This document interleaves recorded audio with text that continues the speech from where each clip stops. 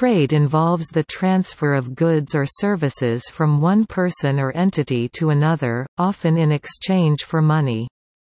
A system or network that allows trade is called a market.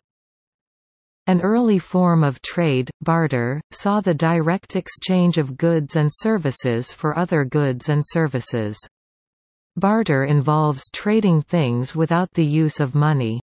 Later, one bartering party started to involve precious metals, which gained symbolic as well as practical importance. Modern traders generally negotiate through a medium of exchange, such as money.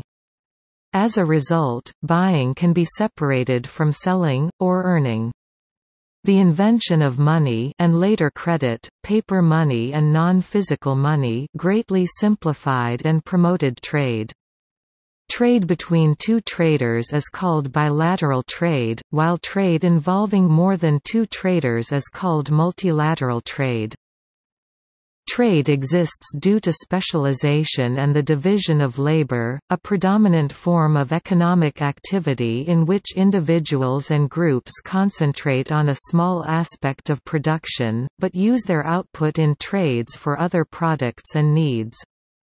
Trade exists between regions because different regions may have a comparative advantage, perceived or real, in the production of some trade-able commodity, including production of natural resources scarce or limited elsewhere, or because different region sizes may encourage mass production.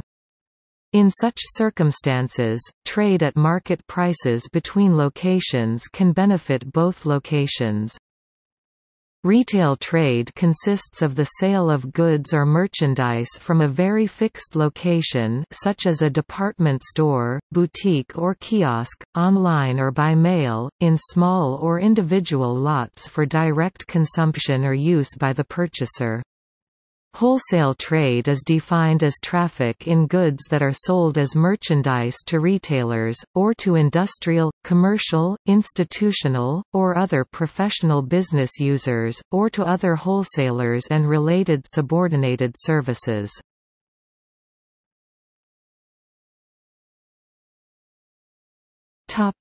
Etymology. Commerce is derived from the Latin commercium, from cum, together, and merx, merchandise.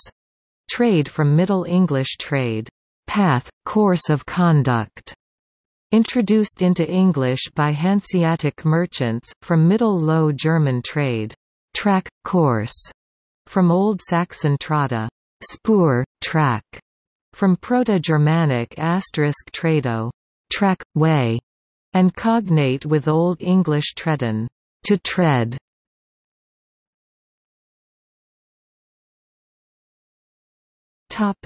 History.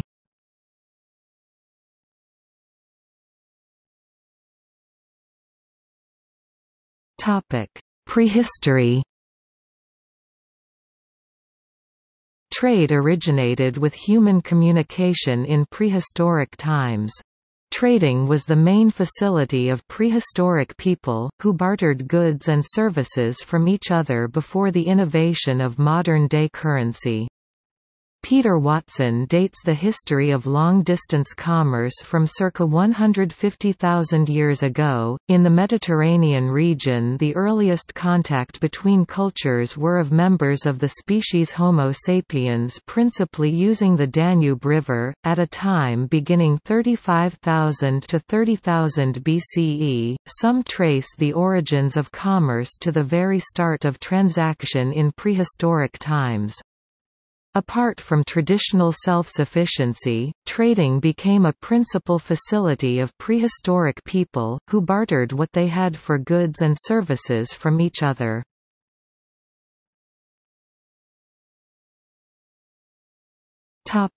Ancient history. Trade is believed to have taken place throughout much of recorded human history. There is evidence of the exchange of obsidian and flint during the Stone Age. Trade in obsidian is believed to have taken place in Guinea from 17,000 BCE.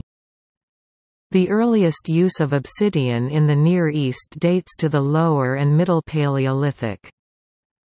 Trade in the Stone Age was investigated by Robert Carr Bosanquet in excavations of 1901. Trade is believed to have first begun in Southwest Asia. Archaeological evidence of obsidian use provides data on how this material was increasingly the preferred choice rather than chert from the late Mesolithic to Neolithic, requiring exchange as deposits of obsidian are rare in the Mediterranean region. Obsidian is thought to have provided the material to make cutting utensils or tools, although since other more easily obtainable materials were available, use was found exclusive to the higher status of the tribe using the rich man's flint. Obsidian was traded at distances of 900 kilometers within the Mediterranean region. Trade in the Mediterranean during the Neolithic of Europe was greatest in this material.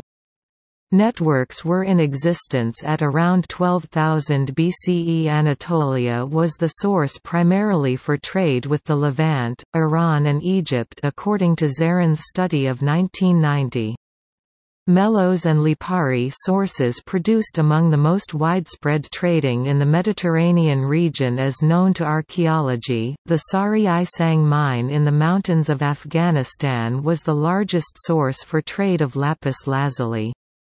The material was most largely traded during the Kassite period of Babylonia beginning 1595 BCE.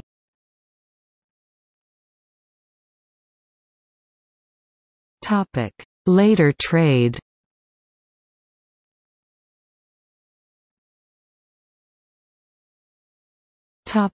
Mediterranean and Near East. Ebla was a prominent trading center during the 3rd millennia, with a network reaching into Anatolia and North Mesopotamia. Materials used for creating jewelry were traded with Egypt since 3000 BCE. Long-range trade routes first appeared in the 3rd millennium BCE, when Sumerians in Mesopotamia traded with the Harappan civilization of the Indus Valley. The Phoenicians were noted sea traders, traveling across the Mediterranean Sea, and as far north as Britain for sources of tin to manufacture bronze. For this purpose they established trade colonies the Greeks called emporia. From the beginning of Greek civilization until the fall of the Roman Empire in the 5th century, a financially lucrative trade brought valuable spice to Europe from the Far East, including India and China. Roman commerce allowed its empire to flourish and endure. The latter Roman Republic and the Pax Romana of the Roman Empire produced a stable and secure transportation network that enabled the shipment of trade goods without fear of significant piracy, as Rome had become the sole effective sea power in the Mediterranean with the conquest of Egypt and the Near East. In ancient Greece, Hermes was the god of trade, commerce, and weights and measures. For Romans, Mercurius also god of merchants, whose festival was celebrated by traders on the 25th day of the 5th month. The concept of free trade was an antithesis to the will and economic direction of the sovereigns of the ancient Greek states. Free trade between states was stifled by the need for strict internal controls via taxation to maintain security within the treasury of the sovereign, which nevertheless enabled the maintenance of a modicum of civility within the structures of functional community life. The fall of the Roman Empire, and the succeeding Dark Ages brought instability to Western Europe and a near collapse of the trade network in the Western world. Trade however continued to flourish among the kingdoms of Africa, Middle East, India, China and Southeast Asia. Some trade did occur in the West. For instance, Rhodanites were a medieval guild or group, the precise meaning of the word is lost to history, of Jewish merchants who traded between the Christians in Europe and the Muslims of the Near East.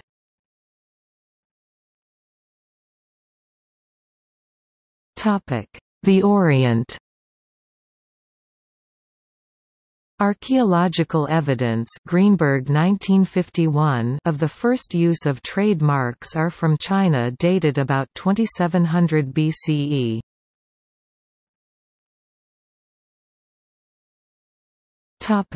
Mesoamerica. The emergence of exchange networks in the pre-Columbian societies of and near to Mexico are known to have occurred within recent years. Before and after 1500 BCE, trade networks reached north to Oasis America. There is evidence of established maritime trade with the cultures of northwestern South America and the Caribbean.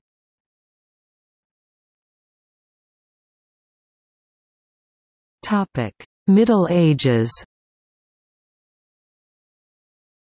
During the Middle Ages, commerce developed in Europe by trading luxury goods at trade fairs. Wealth became converted into movable wealth or capital. Banking systems developed where money on account was transferred across national boundaries. Hand-to-hand markets became a feature of town life, and were regulated by town authorities. Western Europe established a complex and expansive trade network with cargo ships being the main workhorse for the movement of goods. Cogs and hulks are two examples of such cargo ships. Many ports would develop their own extensive trade networks. The English port city of Bristol traded with peoples from what is modern-day Iceland, all along the western coast of France, and down to what is now Spain. During the Middle Ages, Central Asia was the economic center of the world. The Sogdians dominated the east-west trade route known as the Silk Road after the 4th century CE up to the 8th century CE, with Siab and Talas ranking among their main centers in the north. They were the main caravan merchants of Central Asia. From the 8th to the 11th century, the Vikings and Varangians traded as they sailed from and to Scandinavia. Vikings sailed to Western Europe, while Varangians to Russia. The Hanseatic League was an alliance of trading cities that maintained a trade monopoly over most of Northern Europe and the Baltic, between the 13th and 17th centuries.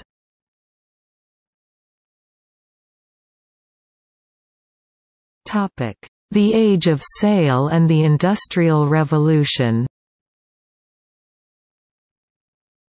Vasco da Gama pioneered the European spice trade in 1498 when he reached Calicut after sailing around the Cape of Good Hope at the southern tip of the African continent. Prior to this, the flow of spice into Europe from India was controlled by Islamic powers, especially Egypt. The spice trade was of major economic importance and helped spur the Age of Discovery in Europe. Spices brought to Europe from the Eastern world were some of the most valuable commodities for their weight, sometimes rivaling gold. In the 16th century, the 17 provinces were the center of free trade, imposing no exchange controls, and advocating the free movement of goods.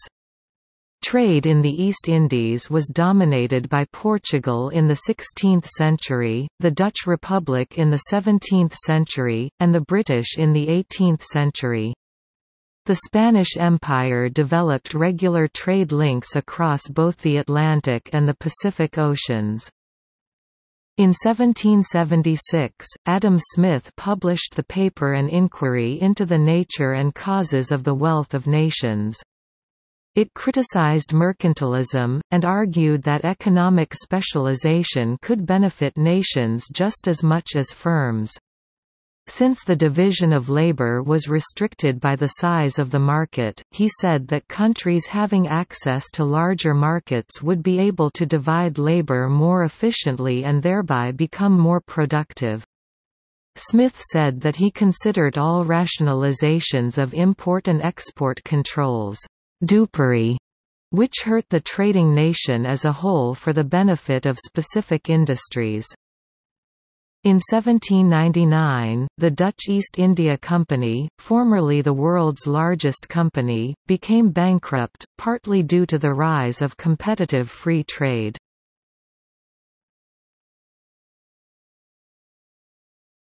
Topic: 19th century.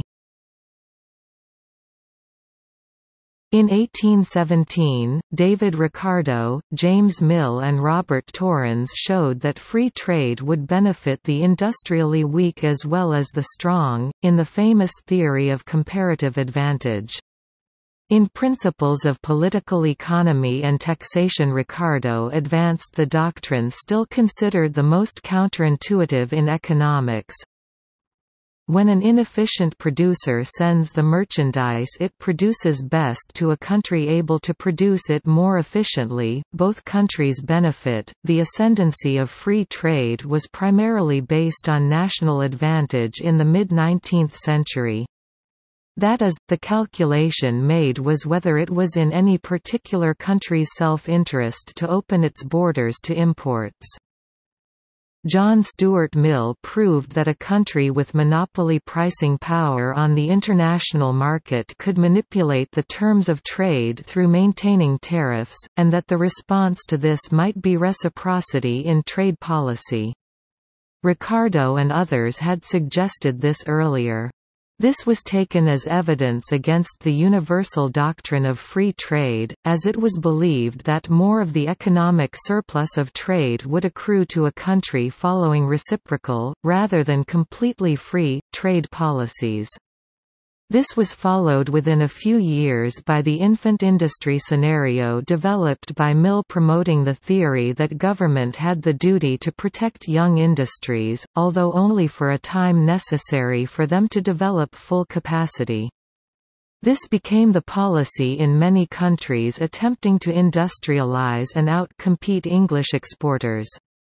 Milton Friedman later continued this vein of thought, showing that in a few circumstances tariffs might be beneficial to the host country, but never for the world at large.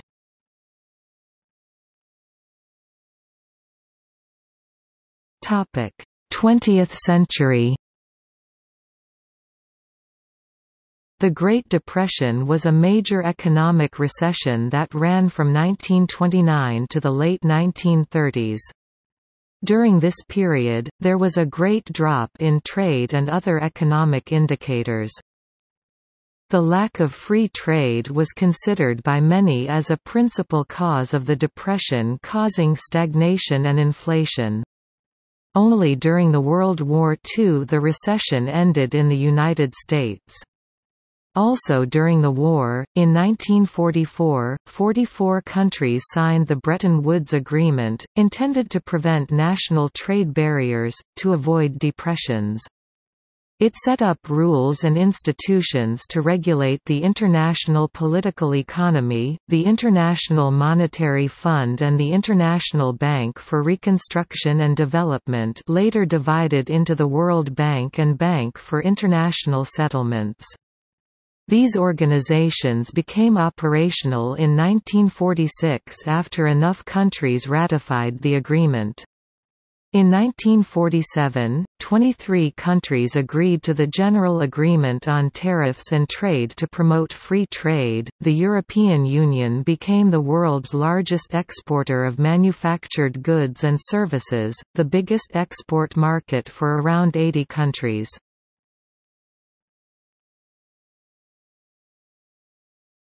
Topic: 21st century.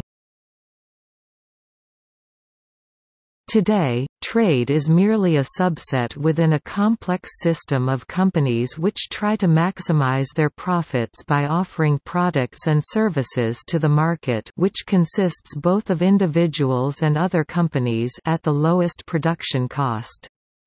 A system of international trade has helped to develop the world economy, but, in combination with bilateral or multilateral agreements to lower tariffs or to achieve free trade, has sometimes harmed third world markets for local products.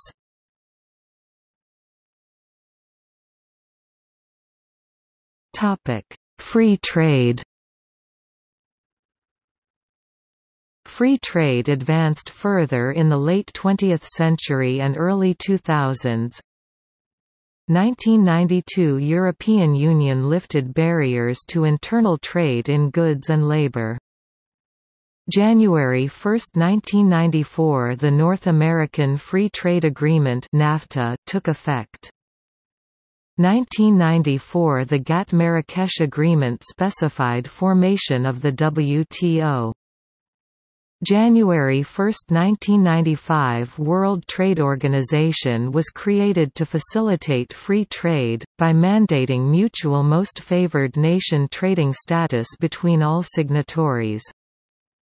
EC was transformed into the European Union, which accomplished the Economic and Monetary Union (EMU) in 2002, through introducing the euro, and creating this way a real single market between 13 member states as of January 1, 2007. 2005, the Central American Free Trade Agreement was signed. It includes the United States and the Dominican Republic.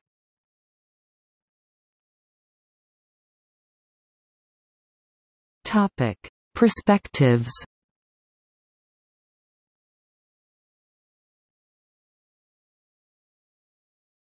Topic: Protectionism. Protectionism is the policy of restraining and discouraging trade between states and contrasts with the policy of free trade. This policy often takes a form of tariffs and restrictive quotas. Protectionist policies were particularly prevalent in the 1930s, between the Great Depression and the onset of World War II.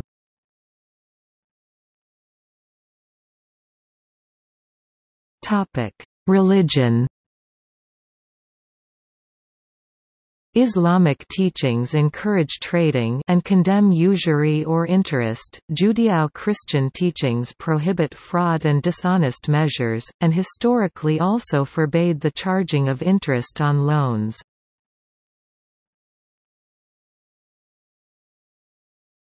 Topic: Development of money. The first instances of money were objects with intrinsic value. This is called commodity money and includes any commonly available commodity that has intrinsic value. Historical examples include pigs, rare seashells, whale's teeth, and often cattle. In medieval Iraq, bread was used as an early form of money. In Mexico under Montezuma, cocoa beans were money. 6.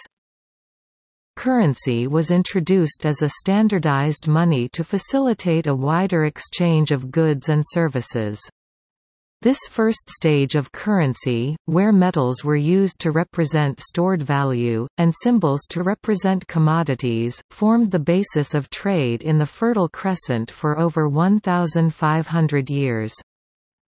Numismatists have examples of coins from the earliest large-scale societies, although these were initially unmarked lumps of precious metal.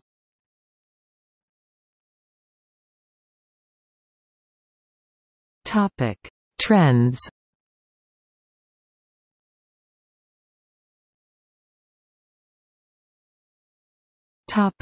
Doha rounds.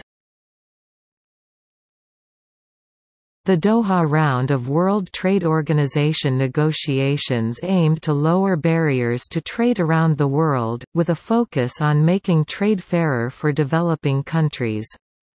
Talks have been hung over a divide between the rich developed countries, represented by the G20, and the major developing countries. Agricultural subsidies are the most significant issue upon which agreement has been hardest to negotiate. By contrast, there was much agreement on trade facilitation and capacity building.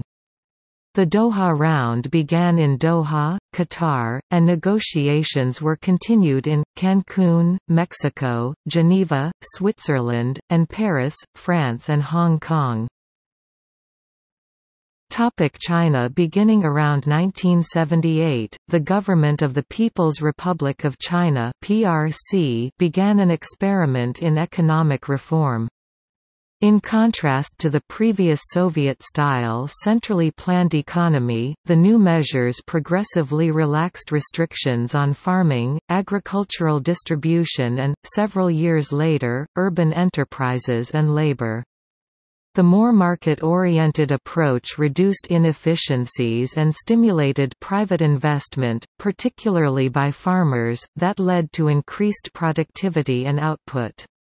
One feature was the establishment of 4 later 5 special economic zones located along the southeast coast. The reforms proved spectacularly successful in terms of increased output, variety, quality, price and demand. In real terms, the economy doubled in size between 1978 and 1986, doubled again by 1994, and again by 2003. On a real per capita basis, doubling from the 1978 base took place in 1987, 1996 and 2006. By 2008, the economy was 16.7 times the size it was in 1978, and 12.1 times its previous per capita levels. International trade progressed even more rapidly, doubling on average every 4.5 years. Total two-way trade in January 1998 exceeded that for all of 1978. In the first quarter of 2009, trade exceeded the full year 1998 level. In 2008, China's two-way trade totaled $2.56 trillion. In 1991, China joined the Asia-Pacific Economic Cooperation Group, a trade promotion forum. In 2001, it also joined the World Trade Organization. HTM greater than. Topic: International trade. International trade is the exchange of goods and services across national borders. In most countries, it represents a significant part of GDP. While international trade has been present throughout much of history, see Silk Road, Amber Road, its economic, social, and political importance have increased in recent centuries, mainly because of industrialization, advanced transportation, globalization, multinational corporations, and outsourcing. Empirical evidence for the success of trade can be seen in the contrast between countries such as South Korea, which adopted a policy of export-oriented industrialization, and India, which historically had a more closed policy. South Korea has done much better by economic criteria than India over the past 50 years, though its success also has to do with effective state institutions.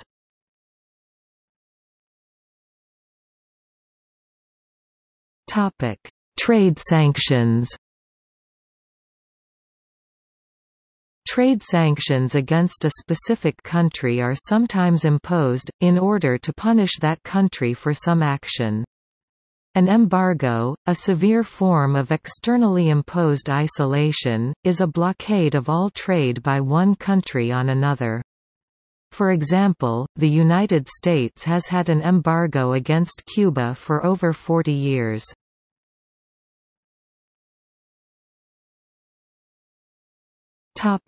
Trade barriers. International trade, which is governed by the World Trade Organization, can be restricted by both tariff and non-tariff barriers. International trade is usually regulated by governmental quotas and restrictions, and often taxed by tariffs. Tariffs are usually on imports, but sometimes countries may impose export tariffs or subsidies. Non-tariff barriers include sanitary and phytosanitary rules, labeling requirements and food safety regulations. All of these are called trade barriers. If a government removes all trade barriers, a condition of free trade exists. A government that implements a protectionist policy establishes trade barriers. There are usually few trade restrictions within countries, although a common feature of many developing countries is police and other road blocks along main highways, that primarily exist to extract bribes.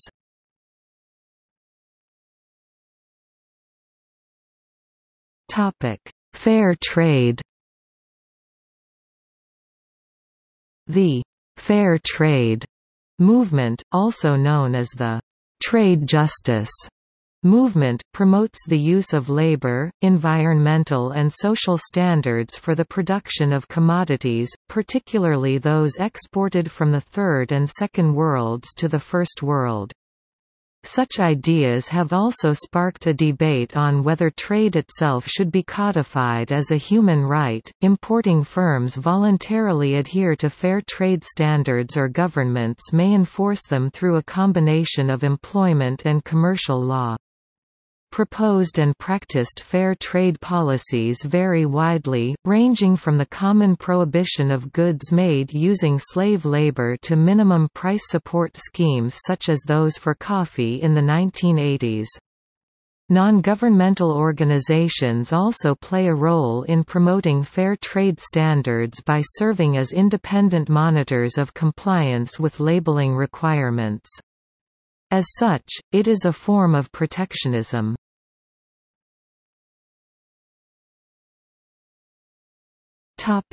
See also: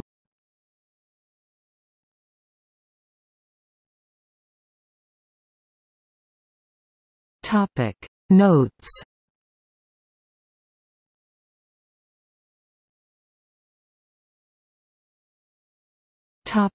Bibliography. Beckwith, Christopher I, 2011, 2009. Empires of the Silk Road, A History of Central Eurasia from the Bronze Age to the Present. Princeton, University Press. ISBN 978-0-691-15034-5. Bernstein, William 2008. A Splendid Exchange, How Trade Shaped the World. New York, Grove Press. ISBN 978-0-8021-4416-4. Davies, Glyn 2002, 1995. Ideas, A History of Money from Ancient Times to the Present Day. Cardiff, University of Wales Press. ISBN 978-0-7083-1773-0. Nomani, Farhad, Ranima, Ali 1994. Islamic Economic Systems. New Jersey, Zed Books. ISBN 978-1-85649-058-0. Payne, Lincoln 2013. The Sea and Civilization, A Maritime History of the World. Atlantic, covers sea trading over the whole world from ancient times. Watson, Peter 2005. Ideas, A History of Thought and Invention from Fire to Freud. New York, HarperCollins Publishers. ISBN 978-0-06-621064-3.